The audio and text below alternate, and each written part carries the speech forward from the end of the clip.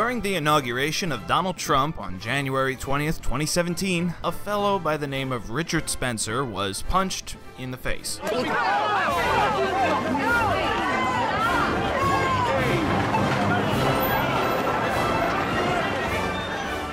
The reaction to this was mixed. Some people condemned it, some people approved of it, and some people went one further, believing that this sort of behavior should be the rule of thumb, that this was justified because Mr. Spencer is a Nazi. This is just your daily reminder that it's totally fine to punch Nazis. If you see a Nazi, punch a Nazi. Basic rules of America, you know, it's all right to punch a Nazi, right? Like, there's no need for critical discourse of it. There's no need to have a nuanced discussion. Can we punch a Nazi? Spencer didn't have his wig split for having an opinion. He got decked for being a literal Nazi. Punching a Nazi is the ethical choice, because people only become Nazis when they didn't get that urge punched out of them in childhood. No hocus pocus, you simple suckers been served a note. Killer Mike caught wind of this remix and tweeted his appreciation, calling the video amazing.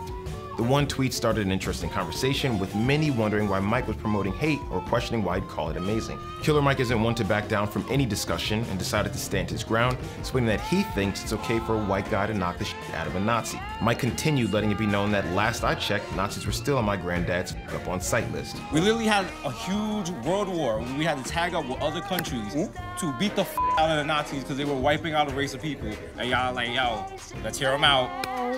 Man, let's hear what they're talking about. Let's see what they're about. I know it's fun to do the mental gymnastics of deciding whether or not Plato or Socrates or Jaden Smith or whoever else in your Philosophy 101 text would agree with your logical conclusion that punching Nazis is bad because violence is not the answer, but no one cares. It's always good to knock out Nazis. Like, what the f? Like, why having a discussion about that? Like I said, Nazis are totally fine for punching, especially when they've got a glass jaw.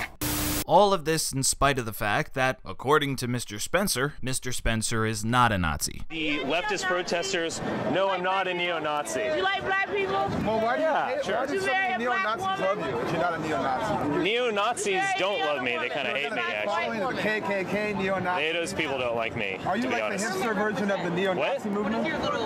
It's, Pepe's become kind of a symbol.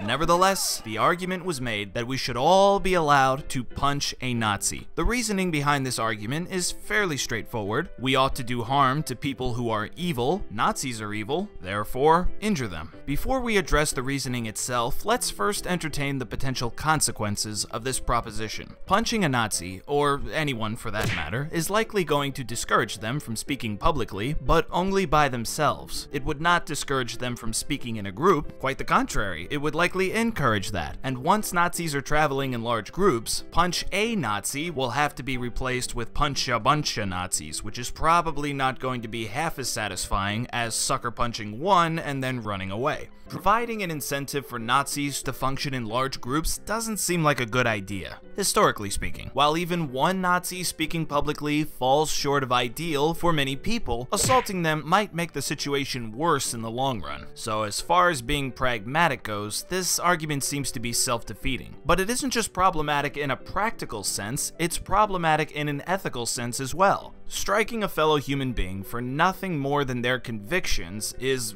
nothing new, but it's also not something that we celebrate. Every time it's been done in the past, we've considered it to have been a tragic mistake. Ironically, the same people who hate Nazis so much that they want to punch them are making the exact same ethical oopsie-daisy that the Nazis themselves made. Again, this line of reasoning isn't anything new. Just swap out Nazis for Jews and bada bing, Kristallnacht. Admittedly, it is frustrating that we cannot unanimously agree on who is and isn't evil. Yes, for lack of a much better word, it's annoying. But as long as that is the case, punching people who you think are evil is just gonna open up Pandora's box. All anyone else needs to do is think that you're evil and you're next.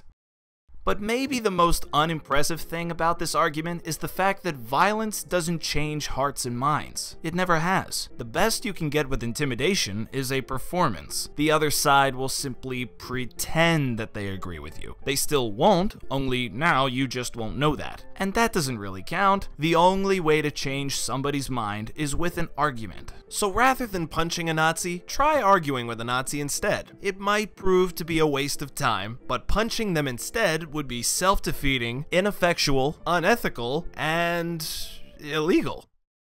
it's illegal. You're not allowed to do that. It's against the law.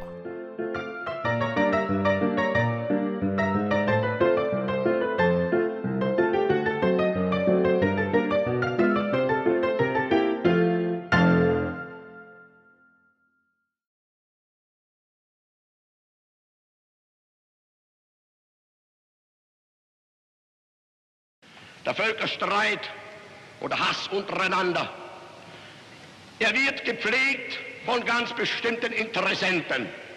Es ist eine kleine, wurzellose, internationale Clique, die die Völker gegeneinander hetzt, die nicht will, dass sie zur Ruhe kommen.